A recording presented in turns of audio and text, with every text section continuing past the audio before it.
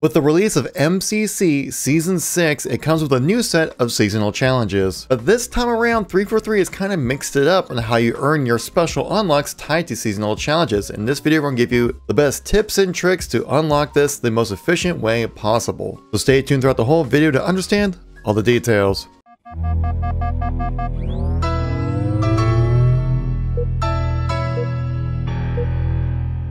With the release of MCC Season 6, I'm definitely excited to jump in and grind out some content here. Now, there are 3 specific unlocks you can get through seasonal challenges, but they require you to complete other challenges to get these challenges completed. Package Deal earns you the Another Sunrise animated visor, Double Up earns you the Azure Tech suit, and Best at Both earns you the Sword and Board backpack accessory. How exactly do you earn these new items? Well, in this video, I'm going to give you all the details on how to do that. So if you like these kind of detailed tips and trick kind of videos, make sure you tap that like button. Let me know you want to see some more content like this.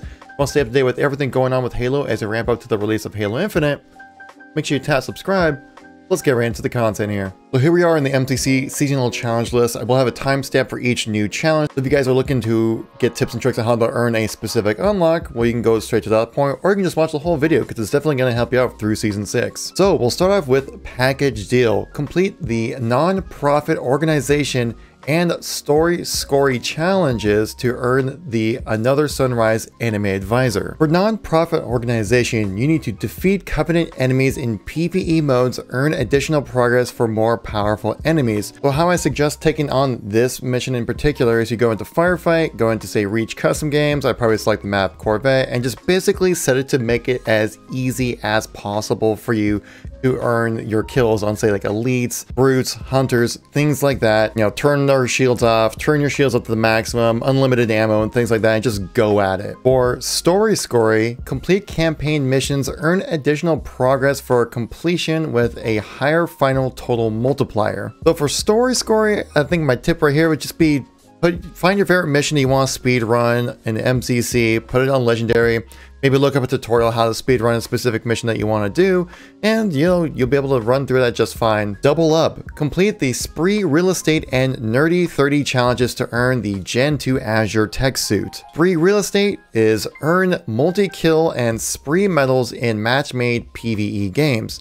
The best mode I would suggest for you to play would be SWAT for this. It's very easy to get your double kills, at least when it comes to getting the multi-kills. Sprees, obviously, it comes to just being aware of the game and doing well in the match. But it's much easier to get your double kill, multi-kill medals when it comes to playing SWAT, so highly suggest grinding out that mode for sure. Nerdy 30 is complete 30 weekly challenges. This will kind of just come from just playing the game pretty much. As long as you complete 30 of them, you'll be doing just fine. There's a grand total of 26 total challenges for weekly PvE and PvP challenges, so you should have enough time within the 2-month period to complete the Nerdy 30 just fine. And the last challenge here to earn some items within Season 6 is Best at Both. Complete the Point Guard and Ranked Beats Everything challenges to earn the Sword and Board bag accessory. Point Guard challenge says earn points in match-made PvP games. An assist is worth 1 point, a kill is worth 2 points, and a headshot kill is worth 3 points. Again, I think if you're playing SWAT, this will probably be the best way to go about earning the Point Guard challenge. Rank Beats Everything is just win competitive match-made games. Now, I think with that one, you want to focus mainly on the game modes that will take less time to complete, so I wouldn't really play Invasion, but if you love playing Invasion, go for it. I mean, it's only 25 wins, so it's not too crazy of an ask right there. I actually had a lot of success the other night completing my Season 5 challenges by playing Halo CE Team Doubles. That actually seemed to work out really well for me when it comes to getting competitive wins. I will be joining with you guys on these competitive wins, and so if you guys want to join in on that and help you grind through the process, come by my Twitch channel, link in the description down below. We stream every Tuesday and Thursday, and then we'll be doing some lobbies to help you guys get these wins. But yeah, I would highly suggest team doubles for the competitive ranks for CE, and also maybe Halo 3 as well would probably work just fine. The 4v4 modes can be a little tricky as you come across full teams in serious communication, and it can be kind of a pain to deal with. The last 3 seasonal challenges here: never chase. It is complete a custom game, earning at least 3 kills on the map Waterfall. Again, we'll be doing some custom game lobbies, guys, so I'll help you grind out this challenge for sure on our Twitch channel here.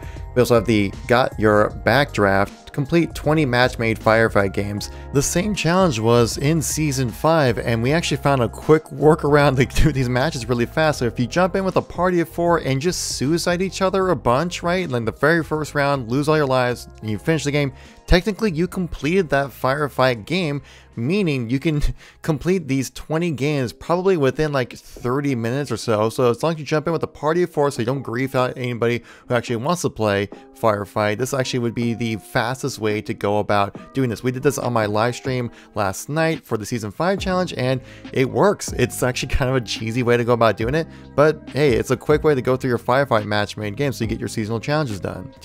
Dude, it works! It works! God, no. It actually works. As well as 50 on this account, complete 50 match-made multiplayer games. For this one, again, SWAT, it would be very useful, as SWAT games generally last about 4 to 7 minutes at most. And those are your tips and tricks on how to earn your seasonal unlocks for the MCC Season 6. If you missed any content from me recently or been out of the loop for Halo for the last few days or so, check out the videos on the screen right here. I got a link to all my news and informational videos right there. Thank you so much for watching.